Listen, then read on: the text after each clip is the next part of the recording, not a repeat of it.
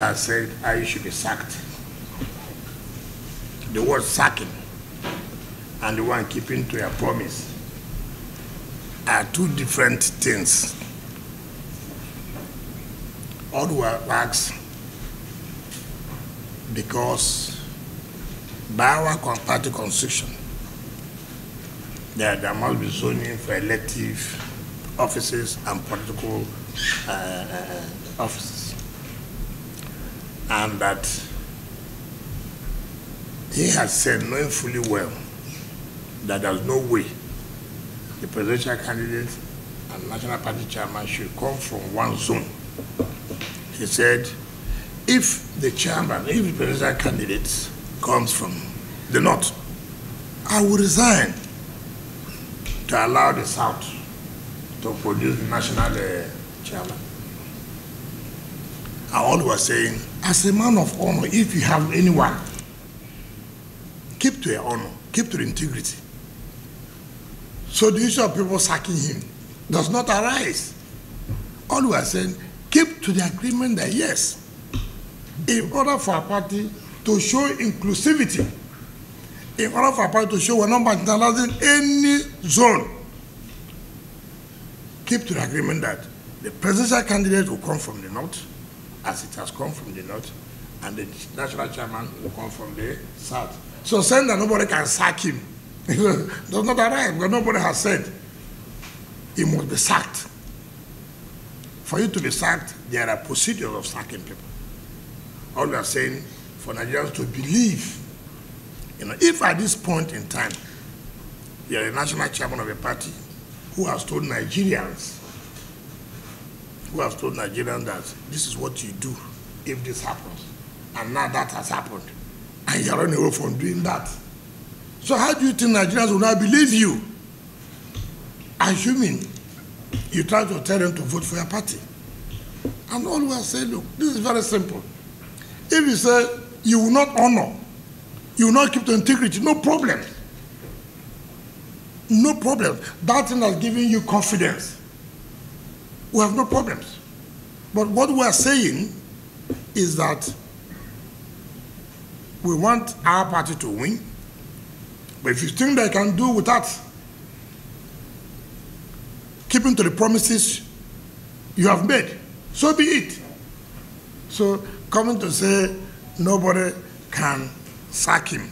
And that also tells you the impunity. The impunity. I heard when he said he would have stopped Autumn from running.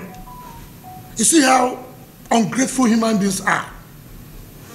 This was the same his governor Autumn, who pleaded with us and said, listen, I can take this risk and let him become the national chairman without being greedy.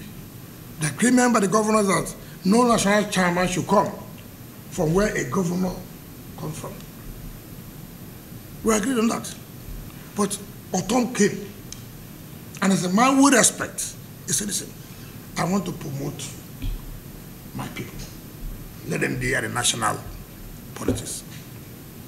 And we said, okay, their honor will agree. This is a man who never campaigned anywhere. This is a man who never bought from, he never bought a poster. Even though the money they gave him to print posters, he never printed any poster. Now I can even tell you if he wanted to stop the man who brought him, who granted for him, who became his grantor. He can say, he now says, if I wanted to stop him. That's the corruption we're talking about. He has now come into office. He has seen money. He has seen power. Now he can open his mouth to say if he wanted to stop Autumn, he would have. But we dare him, and he said he can also stop any contestant. Look at, maybe he's hollow. He doesn't know anything. So you dare him? I dare him.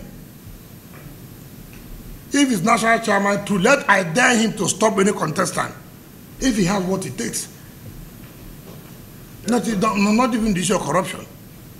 But look, this is not what we thought he should have done. I said, look, resign. In their honor. Why is he not going to resign? He's hoping that Nigerians will donate money to the party. So he will superintend over that money. He has already finished one of 11 billion of party primaries money.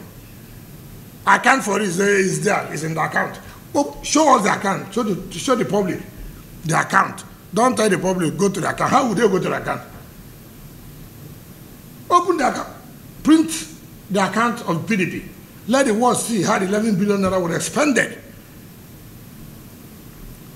So this is the country, and this is a party that all of us are laboring to take over power from the ruling party that will say have done that. And then the national chairman will open his mouth to talk about stopping contestants.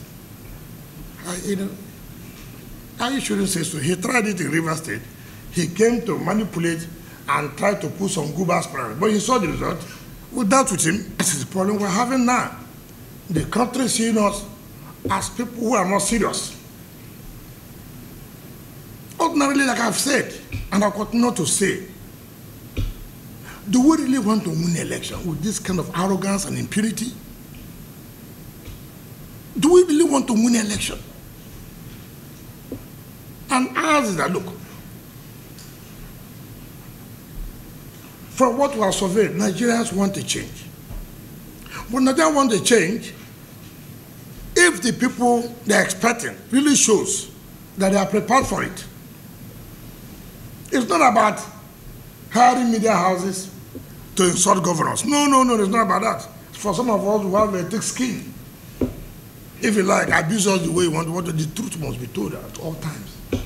And it is the day the election comes and results start coming out, you will know those who are really on ground, not those who have media houses, who control media houses. For me, the party is in a dilemma now because the issue of credibility, the issue of integrity is still at play.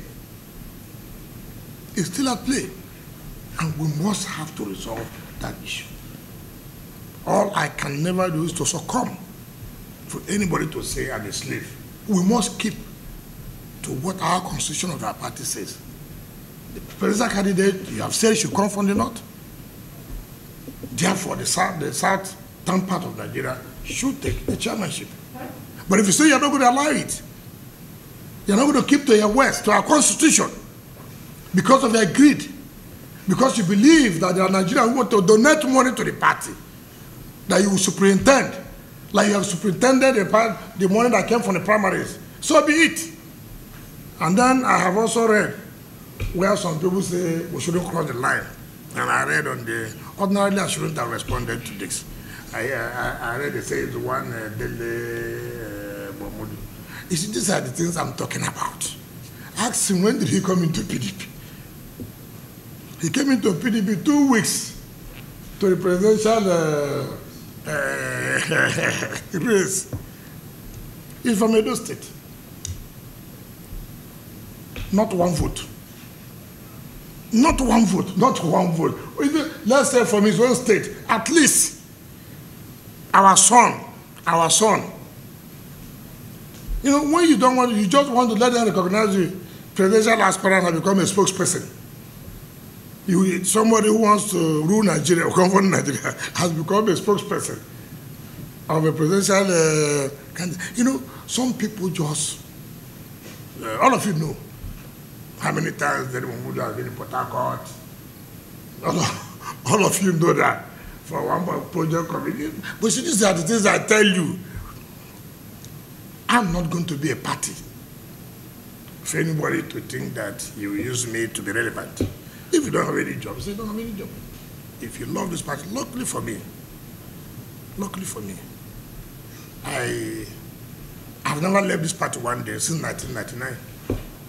I've never left this party one day. Never. Some of them, whom I see around now, with their duty is not to run around anybody who becomes a presidential candidate. Some of them in Anambra State, when they wanted to control the government of Anambra, somebody like Chidoka, they didn't give him the ticket. He left PDP and ran another party. Right?